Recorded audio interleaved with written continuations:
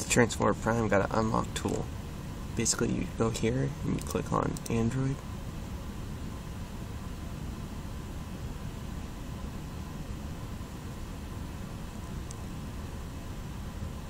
And then you click Utilities. It says version 6.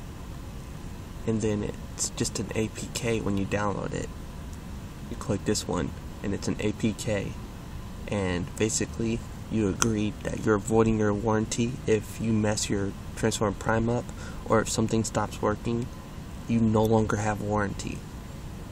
Now, I didn't see a reason to do this because I have rooted my Prime right now, but somebody is getting Ubuntu working on the Transformer Prime. See, there's the dock. They have the champagne one, I think.